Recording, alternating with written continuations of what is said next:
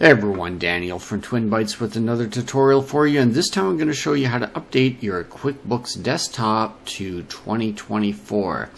I'm currently on the 2023 edition of QuickBooks Desktop Pro, and I got this email saying there's a critical alert that the latest version is available to download. So if you got an email like this, it's very straightforward. It's going to show you your license number and product number, and there's download instructions, which it's very straightforward. So you would just click on the link here to get started. Then you can choose if you're in the UK or Canada or US. I'm in Canada, so I'm going to click this link. And then you got to choose from the drop down menus and choose your country. So it's Canada. The product is the Pro Edition for me. You want to make sure you choose the right one for you. And what version is it? So you may be upgrading to a previous version if you're behind still, but in my case here it's the 2024, so I'm going to select that and go to search. It shows you right here just to confirm exactly what it is you're going to download, and it's the 64-bit. So we'll go ahead and hit download, then save it. Once the file's been downloaded, you can go ahead and open it. Click yes to any security alerts and wait for the extraction to complete, and then the setup will begin. When you get to this first part, it's telling you to close any open programs, which is always a good idea to do. But also it's saying especially virus protection programs, because they can get in the way and have a false positive reaction, and it'll block something during the installation and cause damage to it. But I don't like doing that unless we have to, and I've never done it in the past. So in my experience, at least using the Avast antivirus product and the QuickBooks upgrades, I've never had a problem. So I'm going to leave my antivirus on during this and hit continue. Before we can continue, it says you have to accept the license agreement. Normally there would be a checkbox or something here in the past, but it looks like in this case we have to click on the link. It quickly showed the box and then takes us to this website. So we don't need this website anymore. It's just assuming that we've already read it. So if we close out of there and come back here, you'll see that we now have a box to put a check mark on because it assumes you've already read the agreement, and we can hit continue. This seems to be new with the 2024 edition. Now you can plug in your license number and product number, which is on this email that we received.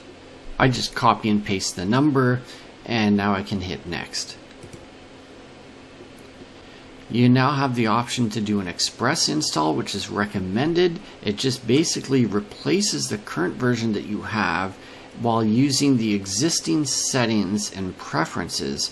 This is the best option, so you're not going to have multiple copies of QuickBooks unless you want to keep the old version just in case to go back to, but normally you're not going to go back to it, and it's going to force you to upgrade the database anyway afterwards. So we're going to leave this on Express.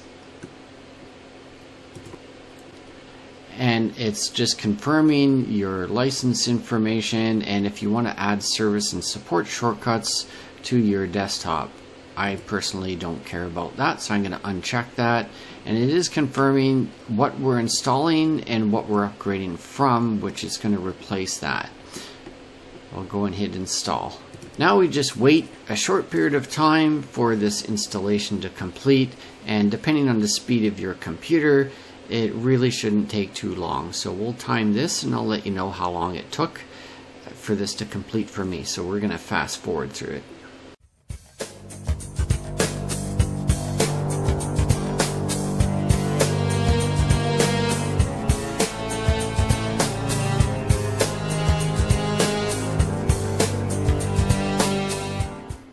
So we're going to try this again running it.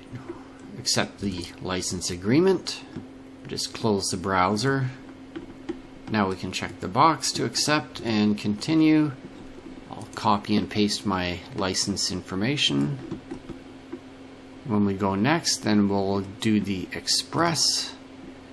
I'm going to uncheck the service shortcuts, and here now it's showing it's installing 2024.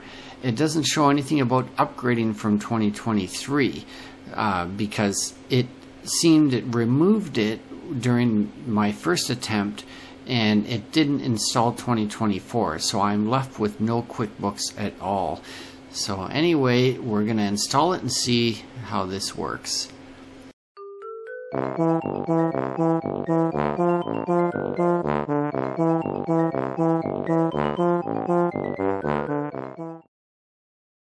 Okay, so that didn't take long and it's installed. So now I can go to Open QuickBooks. Of course, we have to go through the activation.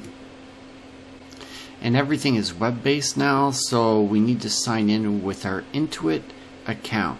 Even though you're not using the online QuickBooks, so many people are confused with this. If you have the desktop edition, you still have to sign in as though it's the online edition. And that's how it will register and activate your new version. Once you're signed in, it wants to verify that your account information is current and up to date, so you can just verify your email looks good. And then it gives you your product registration card confirming that it is registered now and what your information is. You can print that out if you want, but it's also the same information that is pretty well on the email that you received. Once it's printed, if you want, then you can hit close. And now we begin with the next steps here. So we'll hit OK on here. And we want to go to open an existing company file because we're upgrading. Open a company file.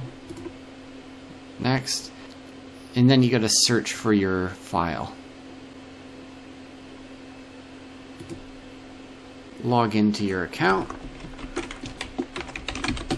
and now it's asking to back it up before we upgrade. So we'll do a local backup and just save it somewhere. It's a good idea to choose complete verification for the backup to make sure that it is not corrupted and is a healthy database. Go ahead and hit OK, and I'm saving it to the same drive where the database is located, which is not a good idea generally speaking, but it is something that I back up separately as well. So we got a local copy of it, and then we'll have an external copy afterwards. I'm going to say use this location anyway.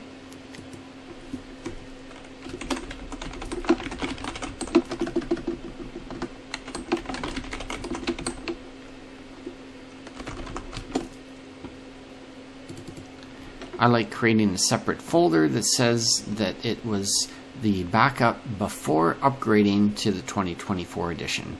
So I'm going to go ahead and save it there.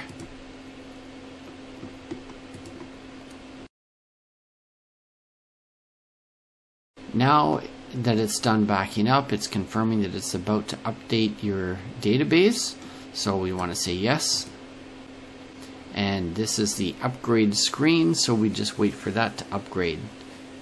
And again, the amount of time depends on how big your database is and how fast the computer is. And once it's done, it just logs you right into your QuickBooks.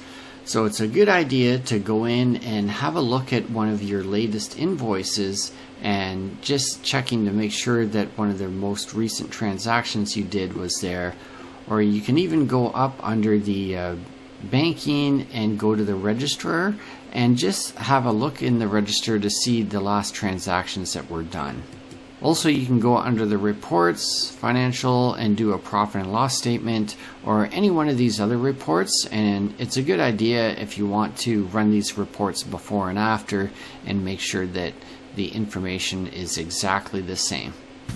And that's how you update your QuickBooks Desktop Edition. And that's it for this tech tutorial. I hope you did find it helpful.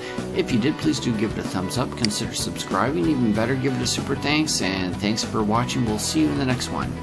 Bye for now.